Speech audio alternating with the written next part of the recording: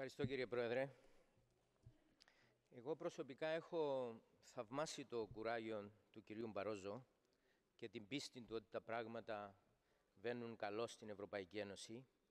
Αγωνίστηκα να καταλάβω πόθεν προέρχεται αυτό το κουράγιο και νομίζω ότι προέρχεται από το γεγονός ότι ζει σε άλλη Ευρωπαϊκή Ένωση από αυτήν στην οποία ζω εγώ. Θα σας δώσω μερικές εικόνες επιπρόσθετες από αυτές που έχει δώσει ο κύριος Σβόποτα. Μόλις 100 μέτρα έξω από το Ευρωπαϊκό Κοινοβούλιο στις Βρυξέλλες, συναντάτε κάθε 100 μέτρα μερικούς ζητιάνους. Δεν τους έχετε δει? Και εδώ στο Στρασβούργο, στα πεζοδρόμια, κοιμούνται άστεγοι, στην καρδιά της Ευρωπαϊκής Ένωσης.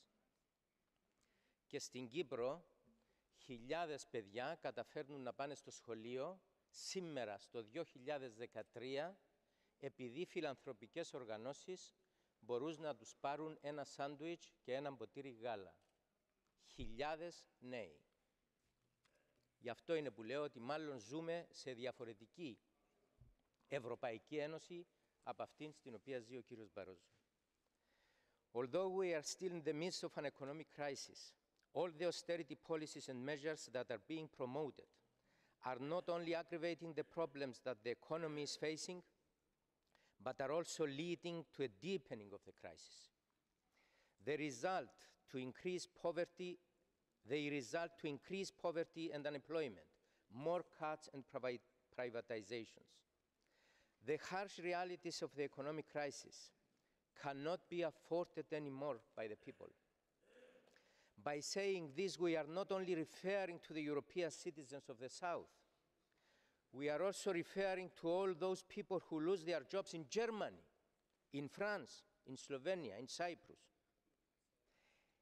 In my country, where the decisions taken by Troika destroyed the economy. Unfortunately, the EU is associated nowadays with the economic crisis. It has lost the battle on technology, and it also lacks coherence. And now some words about Syria. We condemn any external intervention in the internal affairs of the country. We have already the example of Iraq, where under Blair's and Bush orchestrated witch hunt to discover one bottle of chemicals, more than 1 million people perished. They still try to find that bottle of chemicals. As long as the European Union continues to be dragged by others, then it will never be able to play a substantial role towards peace. Concerning chemical weapons, we believe that the Russian proposal could potentially be a solution. Nonetheless, we cannot avoid from asking the question of who produces them and who sells them.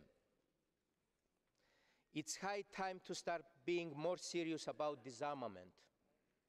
We have a duty as Europeans to play an important role towards this end. This is the cornerstone for achieving global peace.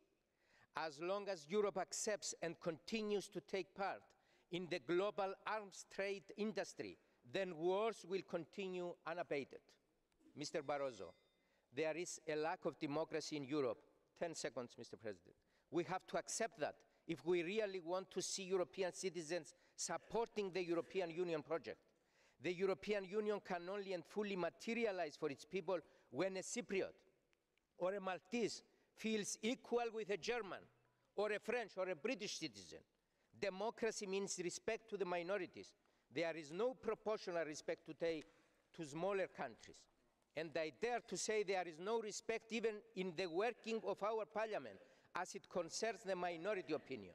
And as Baroness Ashton said later to Mr. Morsi, democracy is not only elections. Democracy is the life that lies in between two elections. Thank you, Mr. President.